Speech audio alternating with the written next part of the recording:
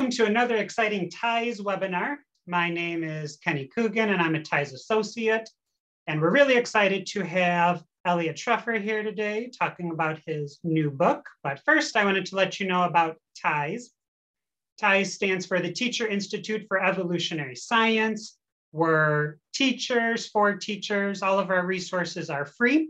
You can visit our website, tieseducation.org. We're also active on Twitter and Facebook, and we have a brand new YouTube channel where we archive our webinars, but we also make playlists for teachers. Our focus is middle school teachers. That's how we started, but now we've branched out to elementary and high school. So we have resources for K through 12 on there. We have animation, real people, lots of great resources on the YouTube page.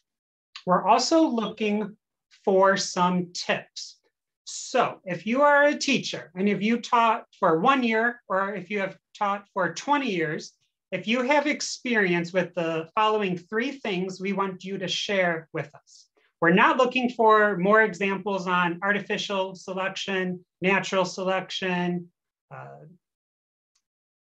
things that are like in the textbook. What we're looking for is, how do you address common evolution misconceptions? How do you address the phrase, evolution is just a theory? And how do you make children comfortable who are told that evolution is against the religion? So if you have an idea, or if you have a tip for one of these 3 things, you can submit it at tieseducation.org/tips. We're just looking for a 3 to 6 minute video. And then we can create this extensive free library, because that's what TIES is about. And if we use your tip, I will send you a free TIES t-shirt, just like the one I'm wearing. All right, so I mentioned all of our resources are free. We have labs, we have PowerPoints, we have printables, everything's free, except for our book, because we just printed it and we have to ship it to you and we have to pay the publisher to print our book. And this book has many chapters, all from science teachers, about how they implement our lessons into their classroom, how they weave it into the whole year. Look, chapter 4, familiar face. I wrote chapter 4. The cool thing about this book is that there's QR codes, so you can use your phone, click on that, or if you go to our website, you can see all of our resources that are mentioned in the book, and you can just start implementing them. The foreword was written by Richard Dawkins. Part of the Center for Inquiry is TIES. We're the education arm, but we have 2 other arms under the education umbrella. One is Young Skeptics, where we promote inquiry-based learning, so you can go visit that website. And we also have Science Saves, because recently science has been under attack, and we want to promote that science is a valuable part of all of our lives. And something nice about Science Saves is that it's not just for science teachers. We have elementary lessons, we have language arts, we have history, we have a math lesson, and we paired them up with your standards. It's all in PowerPoint or Word, which means you can edit it, you can add your name to it. We encourage you to do that, make it your own. We also have a scholarship every May. This year, the deadline is May 8th, and I don't even know if Bertha knows that is my birthday. So the deadline for a high school senior to win one of 3 scholarships is May 8th. All they have to do is make a tiny video, like a 30-second to a 60-second video about how science has improved their lives. And the first place winner gets a lot of money, and they can use that for anything. They can use it for tuition. They can use it for traveling to their college. They can use it for room and board. All right, so now we're going to have Eliot Schrefer. He's going to be talking about his new book, Queer Ducks. I listened to the audio version. Bertha read it. We both loved it. I first met Eliot through the TV on The Daily Show, and then I interviewed him for a magazine. And then I said, this would be perfect to be part of the TIES webinar. Thank you for having me. I've been looking forward to this talk and getting to meet all of you here. My favorite moments around this book and this research into same-sex sexual behavior in animals, my favorite moments has been having conversations, like hearing what is important to you, what's interesting to you, what you want to learn more about. So I am definitely going to tell you about the research that I did for the book and what I uncovered, give you some front-loaded material, but then I am very excited to open it up for a conversation here. What's on your mind? Because this is something that is both surprising scientifically for most of us and also kind of emotionally potent, right? Because it breaches a lot of norms that we assumed around how animals behave and how animal sex works. So I'm very much looking forward to having the conversation. But as you were giving your presentation, Kenny, I was thinking, when I was in middle school, I grew up in a family of atheists and we didn't have religion. And I had a feeling in middle school, especially, it hit me really hard, this feeling of that everything is arbitrary, like that there is no reason that we do anything we do. Like, why does anyone shake hands? Like, why are we rooting for our team to beat the other team when they're both just teams that would lose and feel sad if they lost? And it was hard for me to find, like, why does anything matter? And as a nerd, which won't be a surprise to anyone, I went to the local library and I just went, like, looking down the shelves, like looking for meaning, basically. And I found a book called Thread of Life. It's a Smithsonian book about evolution. And I sat down there right on the industrial carpet in this library and I read that book front to end. And evolution like gave me meaning. It was like gave me a reason that I existed, like why every living thing exists. Like there is a series of events that brought it and a sense of, even though there's not an intelligence behind it, that there was a causality and a purpose. And it really helped me find myself. So anyway, it's extra meaningful to be talking to all of you in this context tonight. With no further ado, I will share my screen. Okay, so I'll tell you my plan for our talk tonight, just so you know the lay of the land here. I just want to give a basic rundown of the state of the field, like where the research is around same-sex sexual behavior in animals and animals that cross sexual binaries. And first, to do that, I want to answer this basic question of why same-sex sexual behavior persists over time and across the animal kingdom. So we'll start there. I'm going to look through 6 emblematic species that kind of cross vertebrate, invertebrate lines, aquatic land animals, just to see how same-sex sexual behavior operates in 6 animal species. And then I'll answer your questions. So the state of the field. So I'm part of the animal studies program at New York University. And, I'm a gay man. And so I was primed to hear stories of same-sex sexual behavior because I have a vested interest in it as a participant within the human community.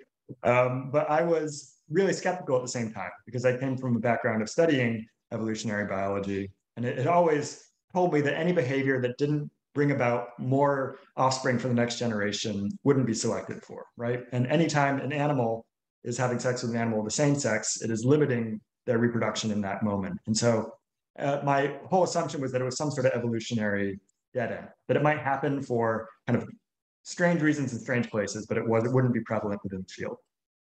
And we had a number of scholars come through the program talking about their research. And these were mainly biologists and zoologists talking about their animal study. And we had a few in a row that mentioned significant same-sex sexual behavior in their animal study. And so it raised this question in my mind of why is this prevalent and where can I find out more? And I found some kind of dense, older academic works on it, but it was hard for me to find a sort of public-facing work that would kind of give a lay of the land and why this was happening. And so I had that sinking feeling inside of like, oh no, it means I have to write it.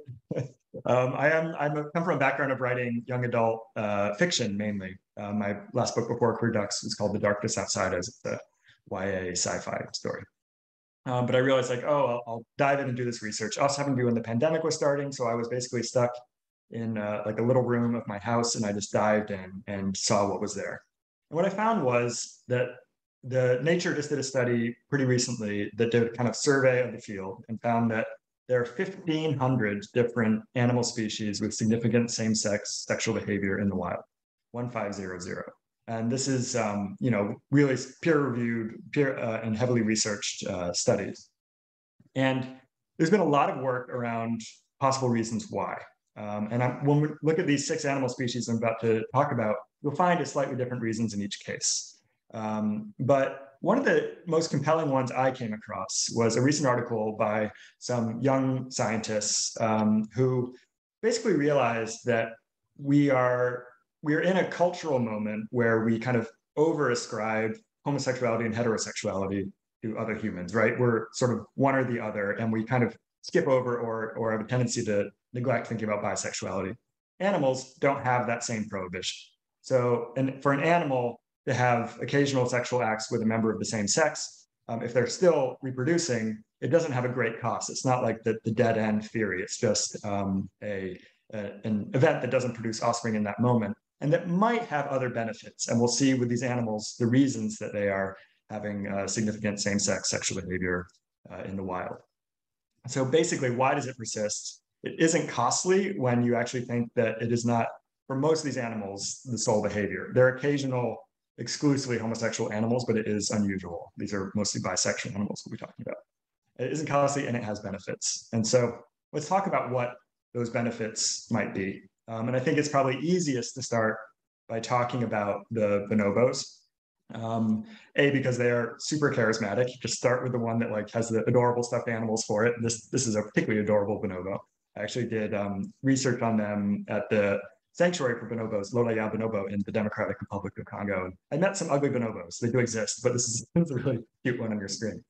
But this animal shares 98.7% of its DNA with Homo sapiens. So an incredible overlap. And depending on who's doing the math, they are tied with chimpanzees as our closest relatives. But unlike chimps, which have this largely patriarchal, violent society, bonobos have a much, much more peaceful society. There's no recorded instances of bonobos killing each other, and they have a matriarchy. So the females are in charge. And mostly these are also mothers. So when you have mothers in charge of the group, they have a really vested interest in their offspring not getting hurt. And so for a long time, we knew that this matriarchy kind of forged this more pacific society that they have. However, this matriarchy, when we started really diving in and studying bonobos in the 80s, we find the matriarchy is really based on a sexual connection between these females. So the most common sexual activity among bonobos is female-female. And I definitely saw how common it was when I was at this sanctuary in Congo. And what happens when sex happens is oxytocin is released, known as the bonding hormone. And it produces a feeling of intense closeness between whichever two parties are having sex. And so the females have this really, really close connection through their very frequent sexual activity that allows them to form these really strong alliances and keep male aggression at bay. So this frequent sexual activity among females produces this coherent matriarchy within the group. And so they're mostly also having sex with males. So they're still having offspring. But as we know with humans, there's many motives for having sex, right? There's only one of which is procreation. And for animals, for a long time, we've not thought about them in that way, that they could have multiple motives and multiple advantages and adaptive strategies for their sexual activity. And so the bonobos are a really square-on, compelling counterexample against this sort of heterosexual only assumption that we had around animals. This is just one of the bonobos I met in Congo. I just have to show him. He's Oshwe. And I took my little flip video camera and I took a video of him and showed him the video of himself. And he was like, that is so cool. Who is this handsome young ape that I'm seeing on the screen? Really into it. But after the bonobos, on the flip side, we have the bottlenose dolphins. And so if bonobos turn to female sexual activity as a bonding strategy, the bottlenose dolphins do the same thing on the male side. So Janet Mann has pretty much the longest standing dolphin research site in Shark Bay, Australia. And for a long time, the research talked about how male friendship is the structuring element of dolphin society. And it wasn't until the taboos against publishing against same-sex sexual behavior started to erode that we finally had the revelation of what the source is of this male friendship is, and it's a very sexual friendship. They are far more sexual than even the bonobos. So bottlenose dolphin male pairs will have sex on average about 2.4 times an hour. And I just did a school visit on Friday. And the first question from one of the students was like, how do you have 0.4 sex acts? Well, I just explained that doesn't mean that they just have a 0.4 amount of sex, but they have say 24 sex acts over 10 hours. And then she got it. But so these males are incredibly bonded through this frequent sexual activity, this oxytocin rush that it provides. And it's actually the only long-standing social unit within bottlenose dolphin society is between these two males, these sexually bonded males. They'll invite a female into their partnership for a few weeks, and they will mate with her, one or both will mate with her. And then she will go on her way to raise her calf by herself or with other females. And these males are bonded for life and will go off and kind of rule the seas together. Sometimes these dolphin male pairs, sometimes it's a throuple, but these small units of male dolphins will join up with other groups to seize territory and to compete for the most desirable females. But it's really the only lifelong unit because the mothers and calves will separate once the calf is raised. So this only lifelong unit within the dolphin society is these sexually bonded males. And so there was a joke in that TV show Glee that said, did you know that dolphins are just gay sharks? And I laughed when it was on back in 2004. And then I did my research and I was like, it's kind of sort of dolphins are a pretty gay animal, actually, if you want to get right down to it. Oh, I just skipped from 3 to 4. That's just my PowerPoint numbering. Don't worry, this is the animal I meant to talk about next. But while we're on the topic of sea creatures, something I wanted to do in Queer Ducks was approach not just same-sex sexual behavior in animals, but the ways in which animals blur this assumption we have that sex is something definite and permanent and that gender is maybe more amorphous and can change over someone's life. But animals do plenty to complicate the boundary between male and female. And if the fish had a pride flag, it would take hours to color it in. Like there are so many sexual identities when you consider that some will be born female and stay female, some will be born female and turn male, some will be born male and turn female, some will be born male and turn male, some will be born male, turn female, go back to being male. And so you have this wide range of behaviors. And there's a large percentage of hermaphroditism in aquatic animals. And so you have, my favorite are marine snails, which are all born male, and then the two males will meet and they'll wait for one of them to turn female, and then they start having sex and they have offspring. And my favorite thing about the marine snails is that some males actually show a preference for other males or other females. So, we tend to not really think of even fish as having like individualized preferences. And here are these marine snails, these invertebrate marine snails that also, like, some of them just like other males or like other females and have their choices once they pick someone who's already transitioned or who has not yet transitioned. But the blue streak cleaner wrasse is an aquarium fish for a lot of people. Someone might have it in their home right now.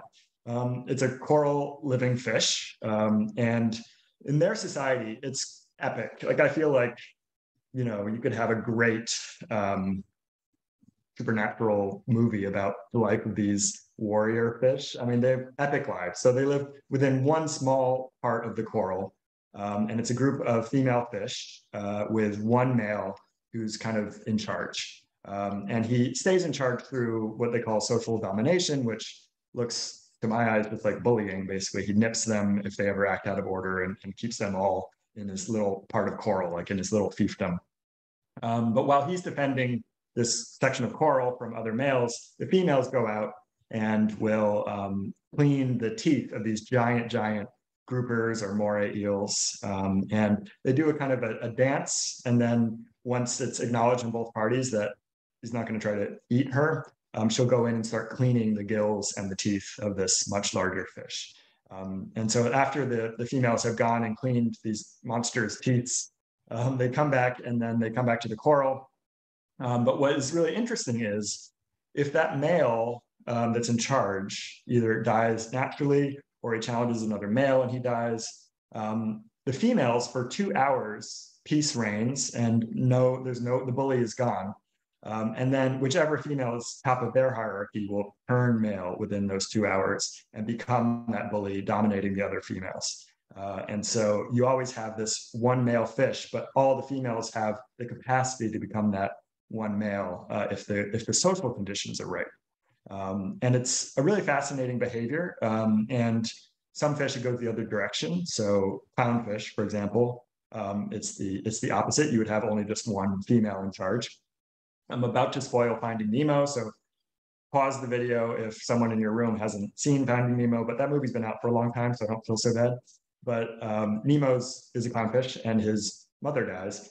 So his father, Marlin, should have become his mother, should have changed into being female, which I think would make for a much more interesting movie. And I would pay good money for that version of Finding Nemo if Pixar ever wanted to make it.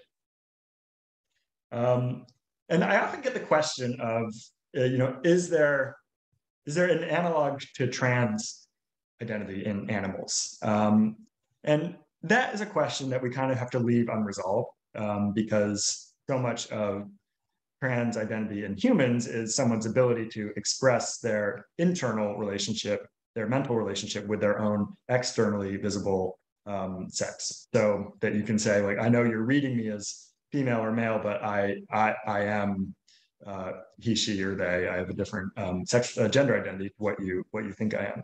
And obviously an animal can't tell us that. So we have to kind of leave the trans question at the door, but there are many animals who are intersex, and not just isolated individuals, but significant proportions of the population that exist outside of the male-female binary. And I think my favorite example is the velvet horn deer. And white-tailed deer, which are most common North American deer, they're known as velvet horns. They're known as cactus bucks among mule deer. And most bovids have some version of this animal. So a velvet horn deer, so male deer will grow their antlers and they're covered with velvet, as you see on the screen, in their early life. And then they break their velvet and you see the shiny antlers we're more used to. And then it's the males join an all-male herd, having frequent male-male sexual activity, by the way. They join this male-male herd and then they compete for females using those antlers. But 13% of white-tailed deer are velvet horns. They have the body type of does, but they grow antlers, and the antlers never break their velvet, so they stay in this younger stage.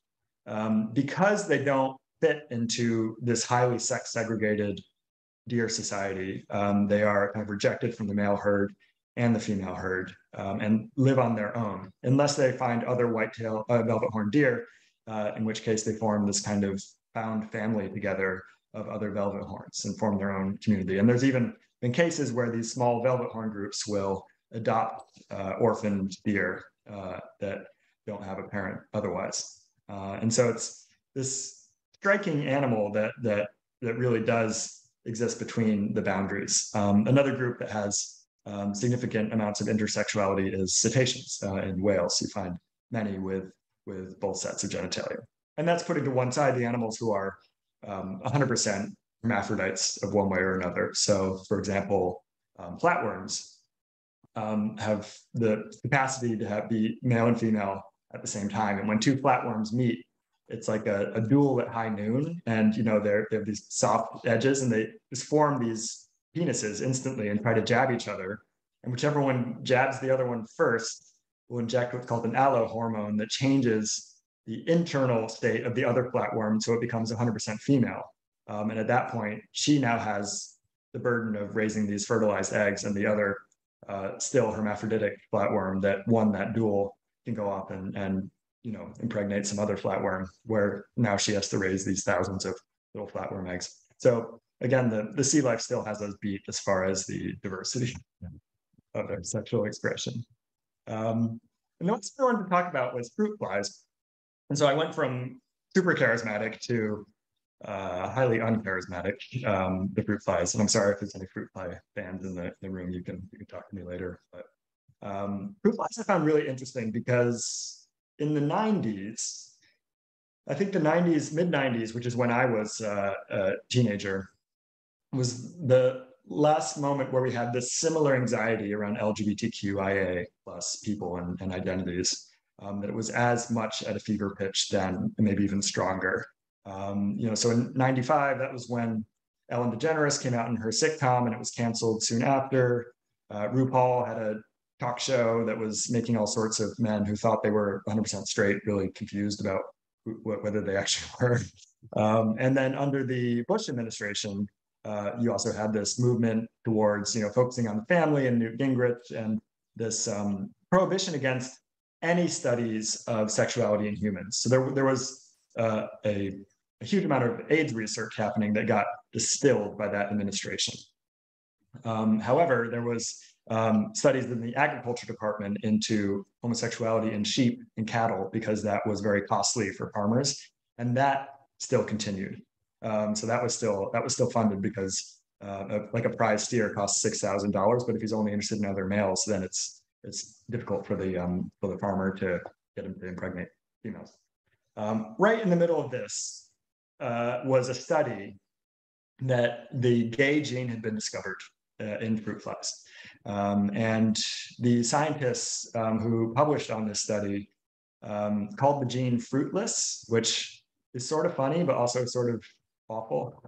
But they said that once this gene was tweaked, that they could turn a male fruit fly so that it only had desire for other males.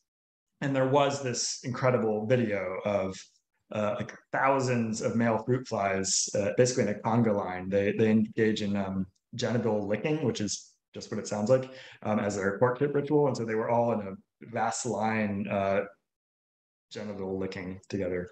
And so it was everyone, Time and Newsweek, they cover stories on it. It was we'd finally discovered the genetic basis for gayness.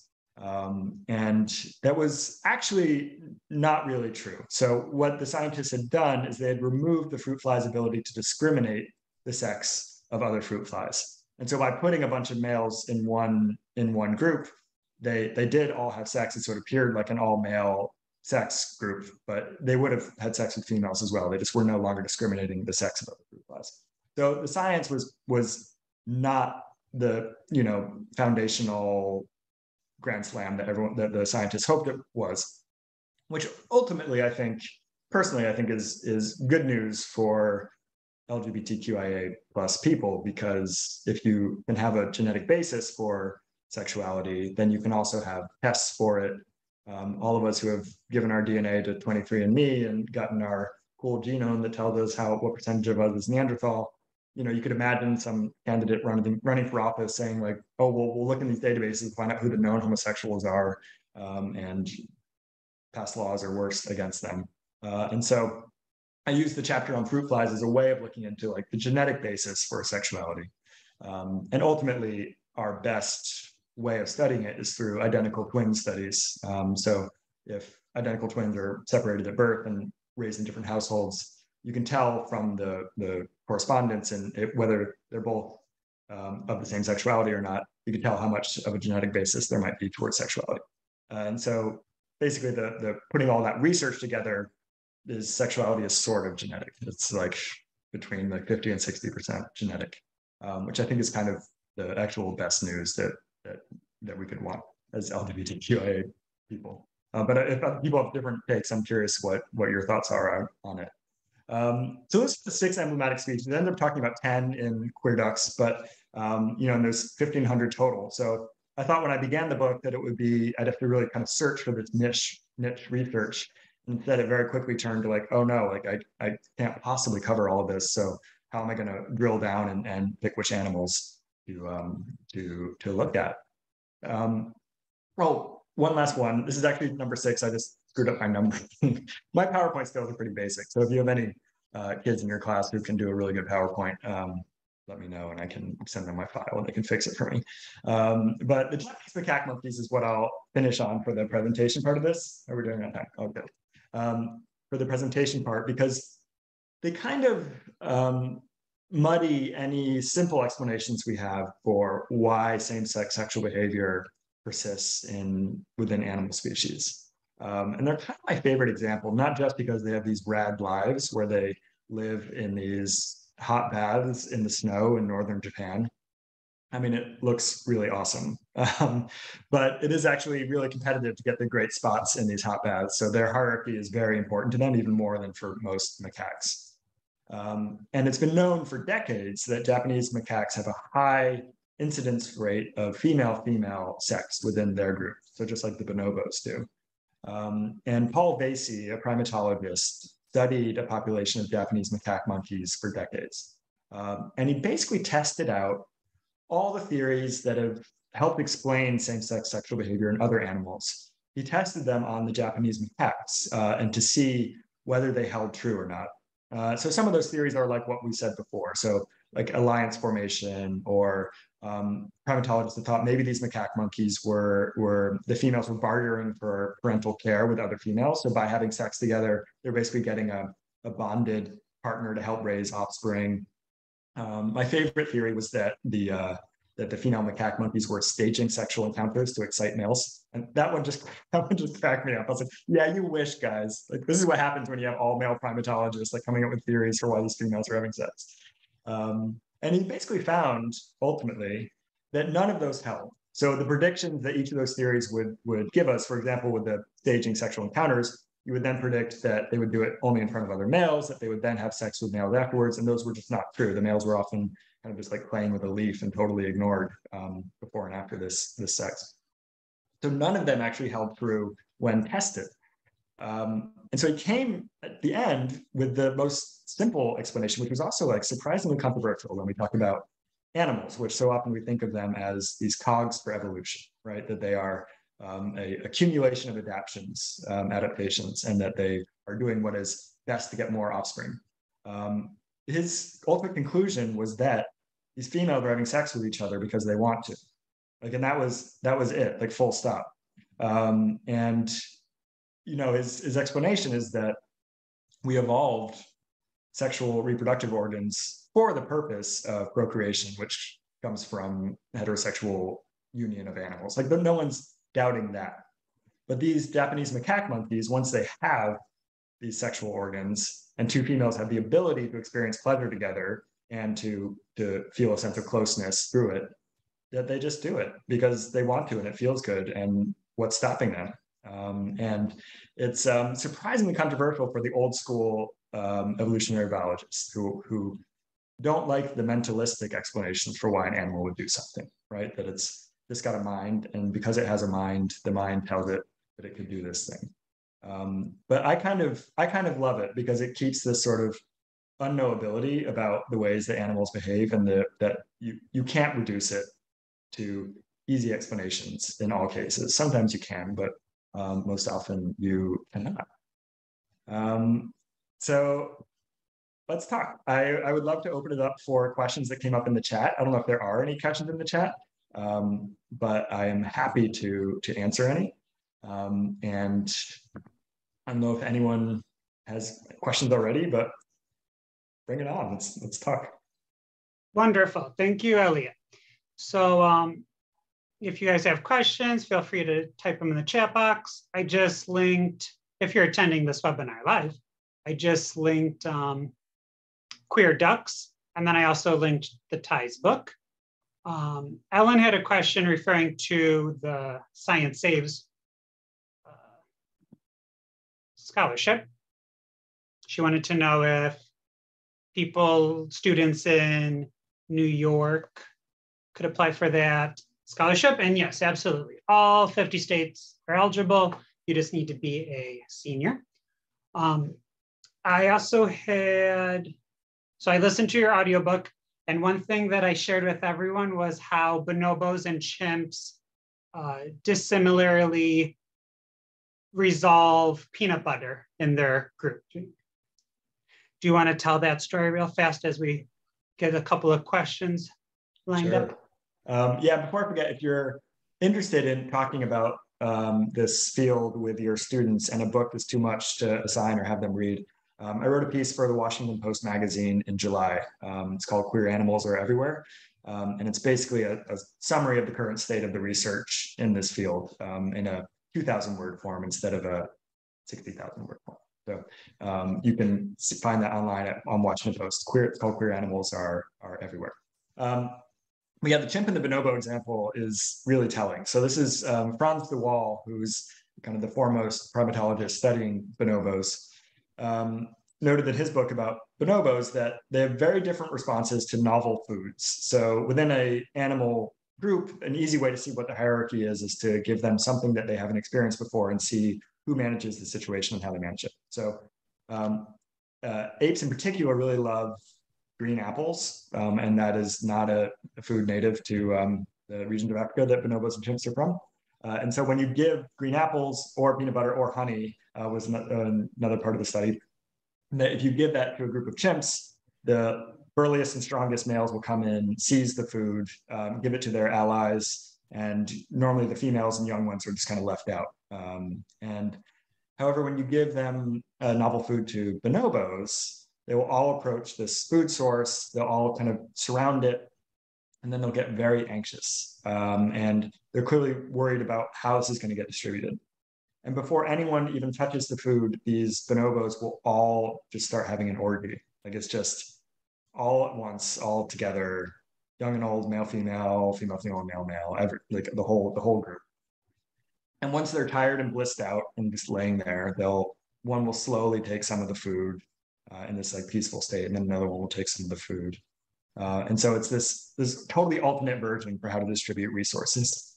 And I'm not sure how far we can take it as far as like what it might mean for human societies, but it is interesting to see this kind of using love as like leading the way with kind of love and connection and then distributing instead of just leading with power like chimpanzees do.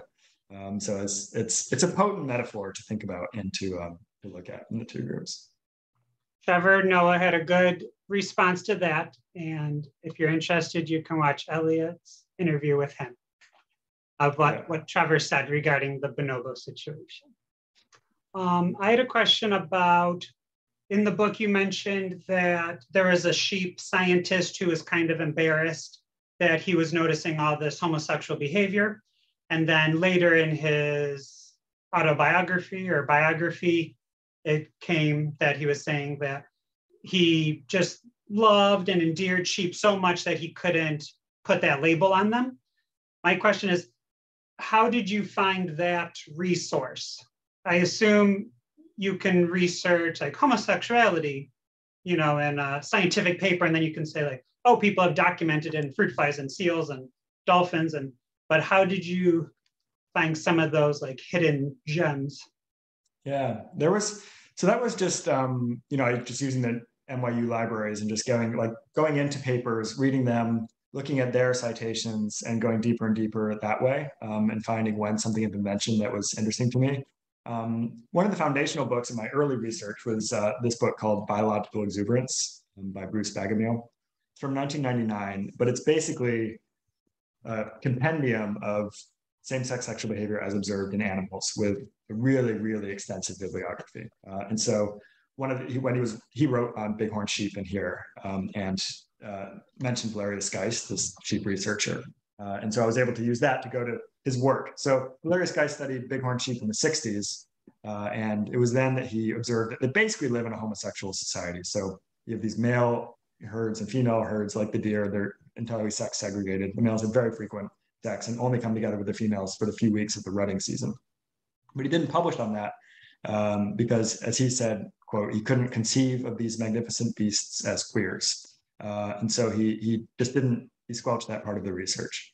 And it was years later, it's still fairly early on, I think this is in the late 70s, he wrote about how he had taken that part of their life out of his big book on bighorn sheep and then only put it in years later. So it's just a way in which we have, I think when we talk about history, we have come now to really talk about history as a story told by those who have power, who survive historical events, right? That it's created by historians, and because they're people, that they have their own points of view.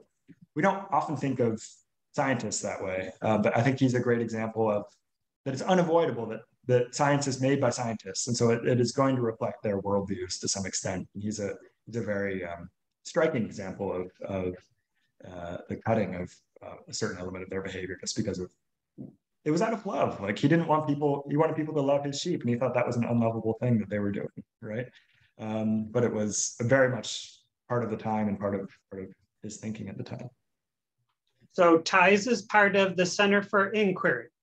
And I think we know the comedian Ricky Gervais. In 2019, Ricky Gervais was awarded the Richard Dawkins Award. But on a slightly different note, 20 years ago-ish, Ricky Gervais has an entire stand-up about the biological exuberance, animal homosexuality. And he basically like holds the book and he just like goes through it and he kind of riffs about how it's natural. And speaking of that, Bertha Vasquez, the TIES director, says, when somebody says gay, it's just not natural, she supposes you can just point to this book and say, here are some natural examples. Yeah, it's been interesting to see in the feedback to the book. I think someone was asking about if I have any issues with book banning in libraries. And it's interesting to see how quickly the initial reaction of like, oh, this there can't be that much research. Like you're probably just cherry picking examples. And then like just looking at like the bibliographies of like articles in Science and Nature, not like small publications that like very quickly turn to like, oh, well, we don't want to do everything that animals do, right? Like animals will eat their own feces. They will cannibalize their sexual partners. Like, are you trying to say we should do that too? Like, what are you trying to say?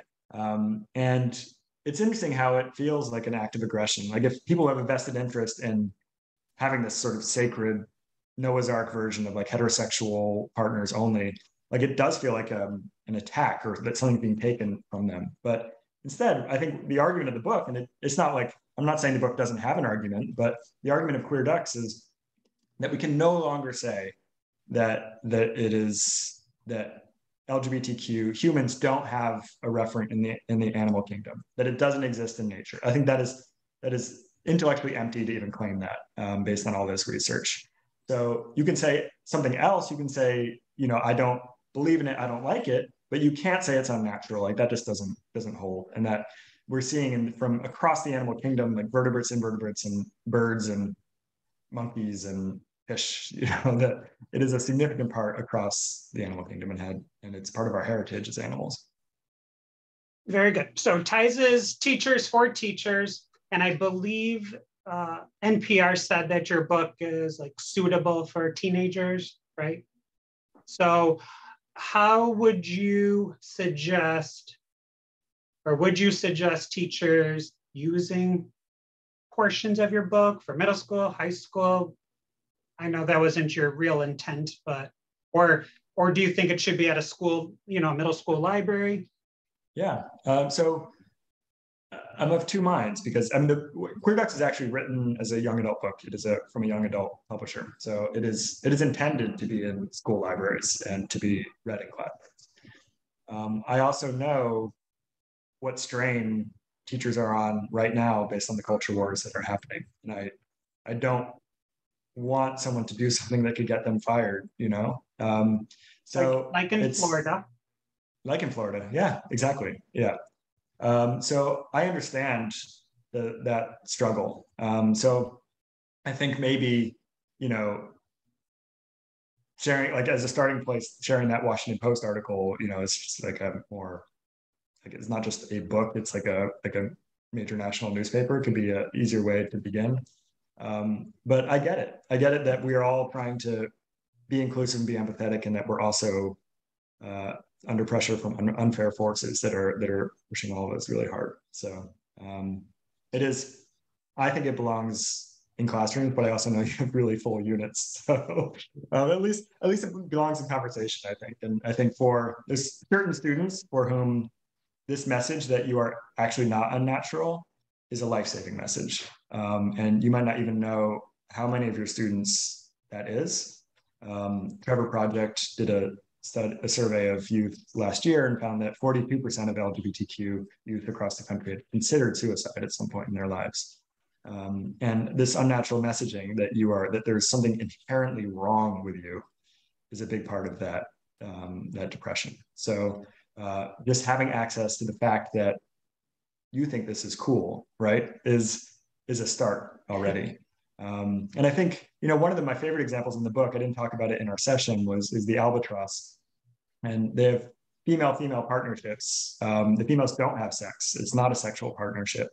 But these females will choose each other, bond for life, will spend most of the year apart, and then come back and like work their way through the crowd, and they're ecstatic when they find each other, and they do this great dance with their beaks, and like do a kind of a dab thing where they put the head on the wing. And these are life partners that are females. It's a third of the nests in lace and albatross. And it's just this like, it's, you know, using the word love can make a classically trained biologist pass out on the spot, but it's like, looks like love to me. Like this is a life union, even though it's not a sexual one, of these two females raising eggs together. So you could maybe share the albatross chapter, because there's not even any sex, right? It just happens to be like a pair of female birds that are like, she's a much better parent than these males are, and she's the one I choose, which I think is a nice message too. To just follow up on Patty's question, so your book came out in June, I believe. Did you hear any school libraries banning it full out, or is it under the radar? I think so. Where Queer Ducks has done well, it's with parents and families and kids themselves buying it. I think given the massive ramping up of challenges and pressure from groups like Moms for Liberty, we have far less institutional acquisition of LGBTQ titles across the board. So something that is, you can't ban something, you can't remove something from a library that wasn't there in the first place. And so we're actually finding the institutional pickup for a nonfiction book that's YA to be very low. And that's true for all LGBTQ nonfiction that's coming out this year, but Queer Ducks is included. So as far as actual banning and challenges, it has not had the fire that I thought it would have. I mean, I certainly got tons of angry mail from, you know, people accusing me of being a groomer, you know, that like coming after our children, you know, and that both feels like it's so not true about who I am that it feels like a playground taunt, like it's like calling me like third breath or something. But at the same time, I know it's the like dehumanizing of LGBTQ people that is happening across the board through this project of really just like being much more vocal about being anti-queer. That dehumanizing has real consequences, and it can be dangerous. So it's been both, makes me even more committed to fighting this fight and making these LGBTQ kids that feel alone not feel alone and not feel unnatural. Makes me more committed, but it also makes me realize like how much anger and prejudice is out there. And I know we're all seeing it in our schools and classrooms too. So speaking for myself, if you are a teacher and you're considering getting this book, I would recommend it, because as a middle school student myself, I would never ask the teacher, or, you know, I wouldn't seek something like this out, but if it was a resource in the classroom, then I would sneakily have read it and learned from it. Yeah. All right, so Patty wants to know, have you considered writing a children's book version? And I will add that there is a comic for each chapter. There's a little cartoon for each chapter. Yeah, so this is a youth. The premise is that it's it's like a animal GSA, like a gay straight alliance or gender sexuality alliance, and they're all meeting to and introducing themselves for each chapter. So like the bonobo takes her turn, you know, and talks about what it's like in her house. So it's meant to be approachable to teens and young people. But I think, you know, I did an event with Justin Parnell and Peter Richardson, who wrote And Tango Makes Three, which is the picture book about Roy and Silo, the two penguins at the Central Park Zoo that raised an egg and had a little baby bird named Tango. And we did an event together. And we talked about how basically, like, my first chapter is also about penguins and how penguins have been kind of stirring things up in zoos since long before the Central Park Zoo, since the 19-teens in Edinburgh. And so we were talking about how like there is kind of continuum of accessible work that helps sort of open minds about all the different ways that there are to love and be, both for humans and for non-humans. So I think their book is a great kind of ladder up to Queer Ducks, and it's a place to go from one to the next. Do you remember when that was published? I think it was 2006. And it's been every year, it's been in the top 10 most banned books ever since. And then I read it as research for this book and also before we did our event together, and I reread it then. And it's amazing. They lead with the fact that there's 2 male penguins is implicit in their name and like the pronouns that are used, but it is really just a story about these 2 parents who love their chicks so much. It's just a story of love and what it's a great story for kids, I think. So, and it's a true story. The Roy and Silo, the reason these zookeepers gave them an egg to raise was they were brooding rocks. So penguins is a way of showing like they're ready to have an egg, or they wish they had an egg at the moment, will like brood any object that is egg shaped and egg sized. And so they were just like sitting on a rock and kind of looking at it, waiting for it to hatch. And so that's when they gave them this egg that had been abandoned to raise. But most recently, there was a really great news story just like a couple of years ago. In a Dutch zoo, there were a pair of male penguins that stole an egg from a heterosexual couple and raised that egg. And then the next year, they stole an egg from a female couple of penguins. So it was like out of the gossip columnist. It's like this like egg stealing male pair. So it's not all good behavior on the penguins' parts. Penguins will definitely stir it up. That's for sure. All right. So Patty says she's very thankful for you doing the book and the webinar. We're almost out of time. So if you guys have any more questions, feel free to type them in. But I do have one more question. And it's from somebody who has their master's by studying Japanese macaques. So she wants to know, I'm curious if the studies you reference considered, given the Japanese macaques are strictly hierarchical, that would mean that like any behavior that would result in significantly reduced stress, especially among females. So do you know if they considered that? Yeah. So yeah, one of the interesting things that one of the most common explanations for same-sex sexual behavior in animals that comes out is the dominance theory, right? That it's a way of like, oh, they're mounting each other, it's just dominance, like it's like one killing the other, which could very well be true in a lot of cases, right? But even when 2 humans have sex and dominance is part of why they're doing it, it's still sex, right? It's not like it is no longer sexual behavior because now it's about dominance. With the macaques, it is possible that it is this part of that good feeling they're getting is just like to not feel stressed by the hierarchy. I think it's a very reasonable thought. It's a hard to test one, which might be why it's the one that would survive this gauntlet of testing these various theories that Paul Basey did. The dominance one didn't hold with them because he often found that they were switching positions, who was mounting and who was mounted. That often it was the subservient one who was initiating, and then in another case it was the dominant one. That it didn't map onto the hierarchy in any coherent way. So he wasn't able to attribute it to dominance, but it's very possible that if they're doing it because it feels good, part of that feeling good could be the stress of their social interactions. I think it's a good thought. She adds, I ask because they're in such like a tyrannical species, they need to reduce stress more because they don't enforce things often, but when they do, someone loses like a tail or an eye, or it's like really, graphic and bad. And it would be very useful for macaques to keep things chill even more. So comparing them to like a species like bonobos would be difficult.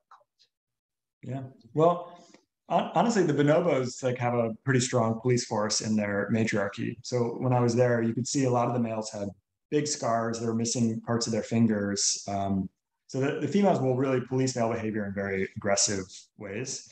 And I think, we don't know, they don't have the levels of aggression that chimps do and the levels of violence, but, could there be breaks on it because of their sexual activity, because they're feeling this linkage within the whole group, this orgy situation that they often have, and that maybe that's stopping them from reaching higher levels of aggression, which I think could make them a parallel to the Japanese macaque monkeys. Well, Eliot, we're out of time, but we appreciate it so much. If you guys want to get in contact with Eliot, do you have a website or social media that they should visit? Yeah, you can reach me on eliotschrefer.com. I'm also on Twitter at Eliot Schrefer, and Instagram. So all the usual places you can find me. I don't get on Snapchat because I'm too old and don't understand it. Anything up to Instagram. Right. I too am a geriatric millennial, and I don't do those either. So thank you everyone for attending this live. It will be posted on the Ties Facebook and YouTube page in maybe a day or two. And thank you so much, Eliot, and everyone else. Have a great night. Thank you, everyone. Bye. Thanks for having me.